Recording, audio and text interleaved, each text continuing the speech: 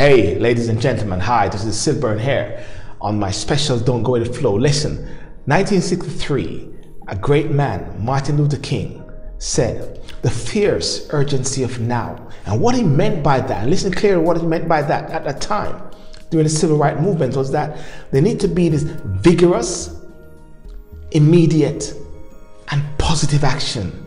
A vigorous, immediate, and positive action. Now think about this and bring it down into our lives. That's where I'm talking about it now. Because everything Martin Luther King says, like I've been to the mountaintop, I can see.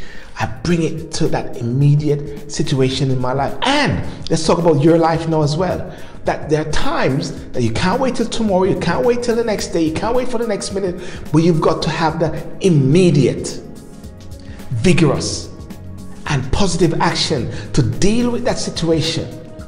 Not today, not tomorrow, not the next day. Yesterday is gone, but now. There are time which is now, and you got to bring forth that urgency, that fierceness. You get what I'm saying? The fierce urgency of now. Now is the time to do something. You know what it is. I know what it is.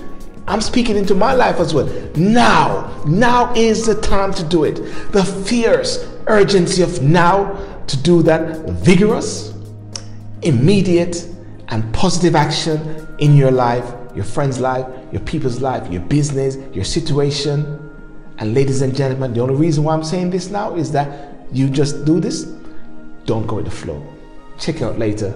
Sylbourne here. Bye-bye.